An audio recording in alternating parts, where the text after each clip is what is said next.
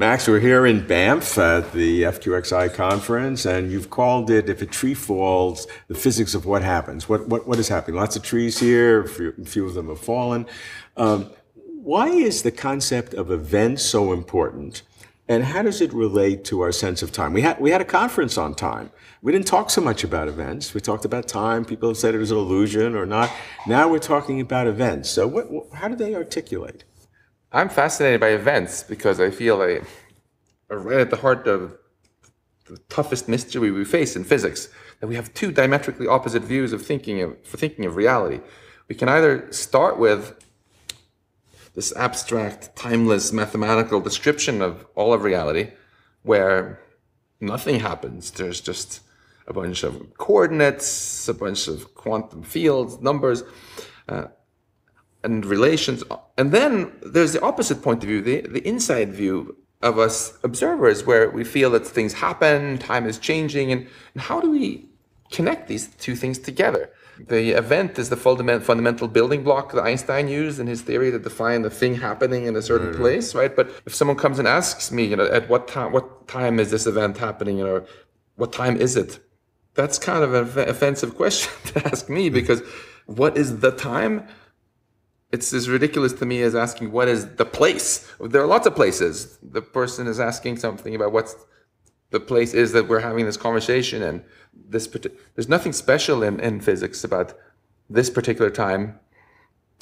And this is what we wanted to bring all these people together to discuss. How can we take this timeless reality where there are no events labeled, and reconcile it with what we actually experience?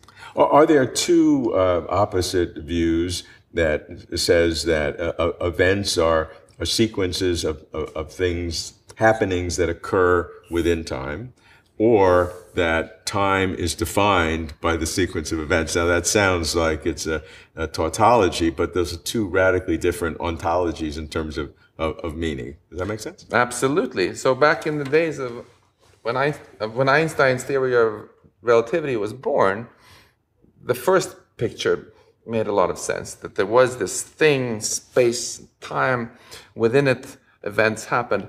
But now we know that isn't quite right because of quantum mechanics making everything a little bit fuzzy. So at best, an event might happen kind of, sort of here, kind of, sort of now. And what we've been discussing a lot here in all the quantum gravity talks is that the opposite might be the case, that you start with something which a priori has neither space nor time, and that both of those ideas are somehow emergent, much like if I have a continuous water liquid that I'm swimming in, it feels like this nice continuous substance, but really it's just a bunch of atoms bouncing around, which make me feel that it's all sort of smooth. Maybe space itself is made up of some sort of building blocks, and maybe in the distant past, these building blocks were so discombobulated that time lost its meaning. And maybe in the distant future, again, time is going to stop to make sense. Maybe time and space are just an approximation that holds now and for a while, but in both the past and the future, it just turns into some sort of quantum fuzz. How would that happen in the future? I can understand how it would happen in the past when you run everything back together, and then there's so much we don't understand, so I can understand we don't understand. But in the future, just things are going to continue to expand. And so how can you go back to the fuzz of time? It could happen in the future if we wait long enough, and we might have an infinite amount of time if the dark energy stays constant, that everything we know gets diluted away, and ultimately you get a sort of heat death situation where you just have a uniform soup of things and nothing is changing anymore. And when you have no more change, then you don't have any clocks, because they're by definition things that change.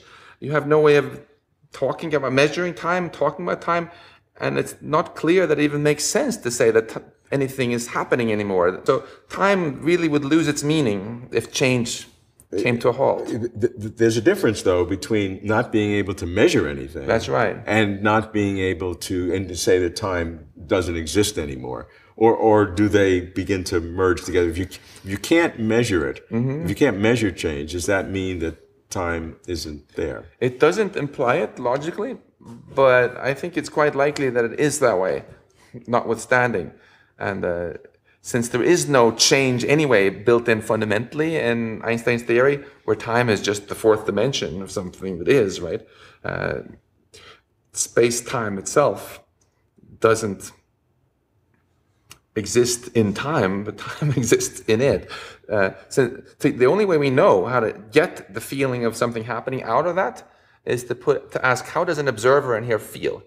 If there are no observers feeling anything, you can't get any experience of time out, then I think time loses its meaning. Let me ask you the sociology of the group. We're here at the conference, about 125 physicists, cosmologists, some other scientists. What's the percentage, do you think, who think that time is derivative or an illusion or something other than the traditional understanding? We had a debate about that today, and it was really fascinating to hear that although there was some support for the idea that there is a sort of fundamental time, most people in the debate actually guessed that no, time does not exist fundamentally. It's something that emerges only in a certain approximation. So it might very well be then that even right now, this approximation is great, and tomorrow is going to happen, and so on. If you go really far back or really far forward in the future, time will dissolve and totally lose its meaning. What a funny way for reality to be. Yeah, but I think in a way it's a beautiful answer to the question of what happened before the beginning, with nature telling us that actually the paradox seeming that you seem to have, right, that there would have to always be something before, isn't the paradox, because the whole premise that there always was a well-defined time just breaks down. You go really far back and things just kind of get all fuzzy and timeless, and same thing in the future. So you're happy with that world? I would love to understand in more detail, of course, what happens, but I feel that one of the most important lessons we've learned as physicists is that the ground that we thought we were standing on, the things we thought we were holding on to, is very shaky and dissolving under us. Not only are things like solid matter much more approximate than we thought, but even the very fabric of space and time are probably just emergent approximations.